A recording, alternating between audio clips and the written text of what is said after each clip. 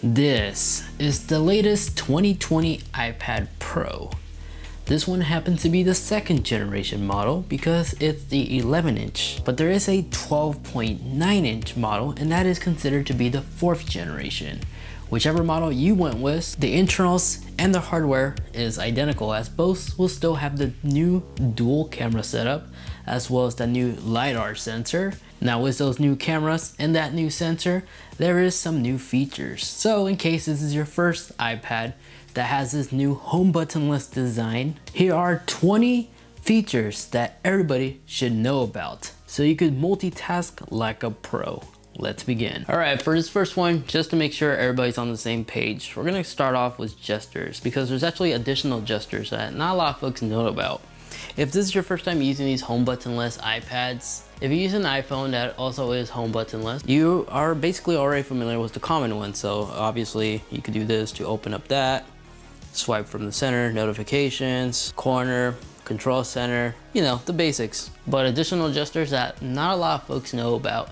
If you take your hands, all 5 fingers, and you do like this, it'll actually quickly open up the multitask. And if you select the app, and if you do a very similar thing, you'll also close the app. So you don't have to swipe from underneath to close the application. Other additional gestures that everybody should at least know whenever you have a full screen keyboard like so, if you actually pinch, you can minimize it. This little bottom part actually allows you to move it around. So if you wish to operate the keyboard single-handedly, that's how you do this. Then other additional gestures, if you take 3 fingers like so, if you swipe left, it'll actually undo. If you swipe right, it'll redo. And if you take 3 fingers and highlight the sentence or the word, if you pinch like so, it'll actually copy, it will paste. All right, real quick, I've been seeing this a lot. Yes, it's true, the iPad Pro does not have a built-in calculator.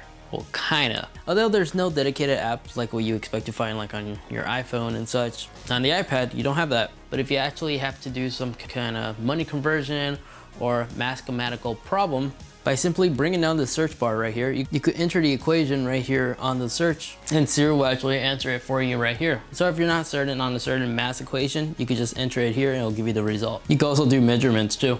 So taking a screenshot on these home buttonless iPads, it's a little bit different. The way you do it is simply just hold down the power button and the volume up. This will actually take a screenshot. As you just saw, we just took a screenshot. You could take the Apple Pencil and doodle if you wish. Let's just hit done, delete this because we don't need it.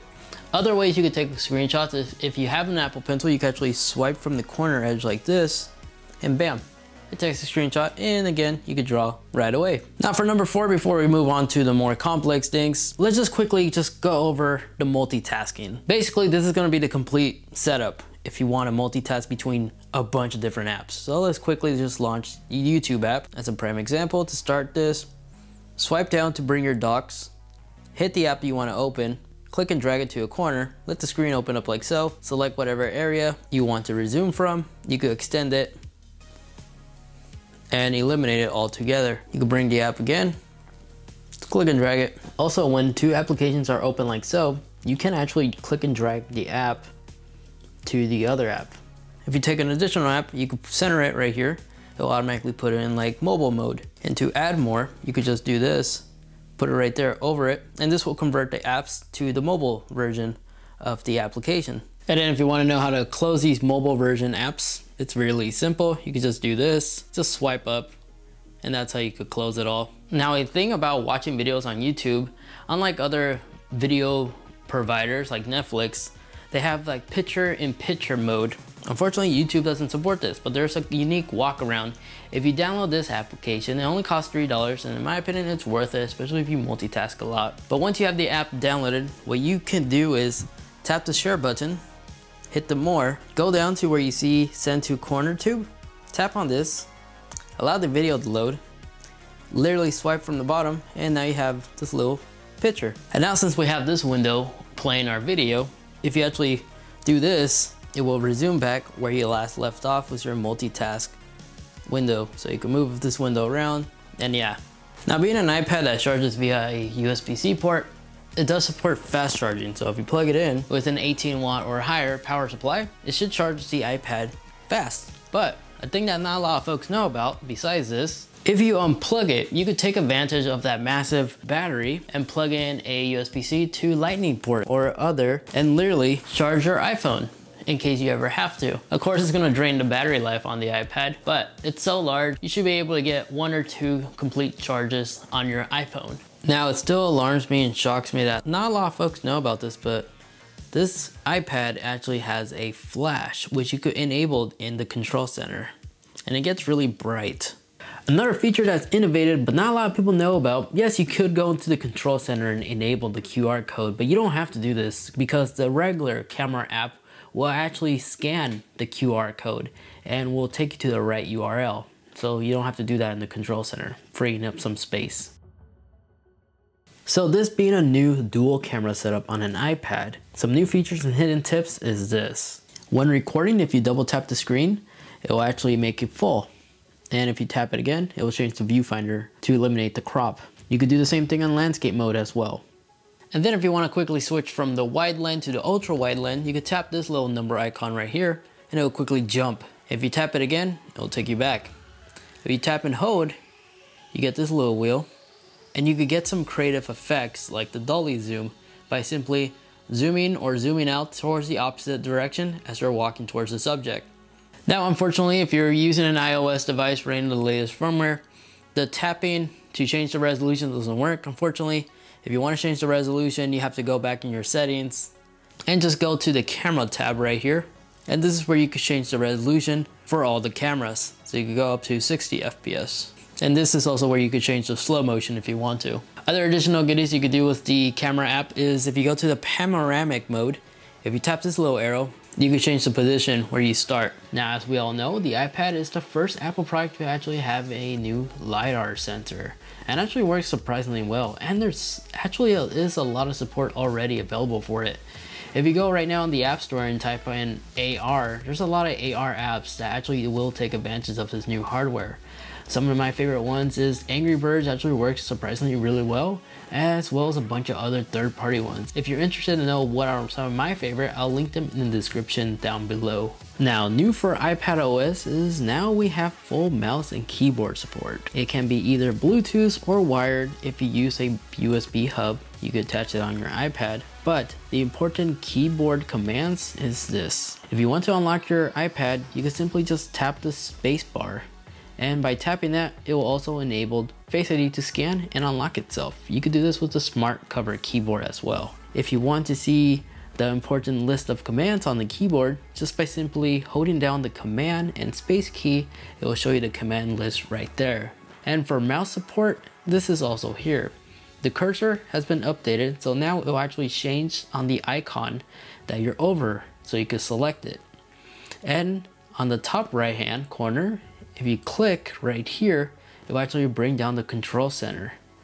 And if you want to leave it, click outside and it will close it. You can also swipe from the center to bring down your notifications, but I don't like doing it this way. I recommend just clicking on the date and time because it's more quicker to bring that bar down, if that makes sense. And then when you pair the Apple official trackpad on your iPad, if you have one laying around, the same on-screen gestures can also be used on the iPad Pro. So all your major important ones are here. So you could close apps like so and navigate your tablet, different pages just by swiping your fingers like you would on this screen. Now, there's a lot more I could cover on this, but it will make the video super long. So if you want to see a separate videos of everything you could do with the mouse and keyboard, comment down below and let me know. However, even with this setup, if you want to play popular games with the mouse and keyboard, it doesn't support it very well. So I would recommend using a real gaming controller, like either the official one by Microsoft or the PlayStation 4 one, maybe PlayStation 5, who knows. And the pairing process for them is really easy. If this is a brand new controller, hasn't been paired yet, it's automatically going to be set to pair mode, but in your Bluetooth settings, just select it. On a PlayStation, you simply hold the PlayStation and the share button at the same time until this light begins flashing. And then the process is identical, just select it on your Bluetooth settings. And now you may find playing games is actually enjoyable on this tablet, especially when you're actually using a controller. You're not only able to see more because you're not touching the screen or anything, but this genuinely does feel like I'm playing on a console. So popular games like Call of Duty and stuff like that are evolving. So this is a feature that I'm sure a lot of people will love. Other nifty tools is that you could transfer files from either your PC or maybe an SD card from your camera. You can literally export PDFs put them in an external storage like this, and then take that external drive, plug it in directly with the USB-C end to the iPad Pro, and using the Finder app, you can actually select that drive and transfer those files to your device or edit them right there on the iPad itself. And then if you are somebody that actually relies on the official Apple Note app, if you have an Apple Pencil, you just tap anywhere on the screen, it will quickly launch you from the lock screen to that app. And you could take as many notes as you want, and when you tap done, it will actually save. And as an example, let's go ahead and type in duh. I want to show you something. Duh2, there we go. And we tap done, and we unlock our iPad. If you search the same thing that we just typed in, boom, see right here? The software will be able to identify the text that we written down earlier. And another thing about this, if you actually start typing in something with the text, you can actually put as many sentences or paragraphs as you want. It will automatically like generate it. But you can't unfortunately draw over the text. There's a separate line here, which I'm going to show you. If you want to extend it, you can actually drag it down so you could have more space for you to scribble. And if you want to draw some more, you could do the same thing. And it actually gives you the little nifty tool where you can extend or make it shorter.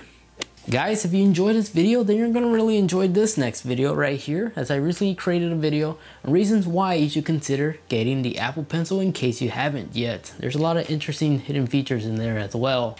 And then this video over here, that's a video that YouTube thinks that you will like. Feel free to watch either or, but again, stay safe, stay healthy, and I'll catch you guys in the next one. See ya.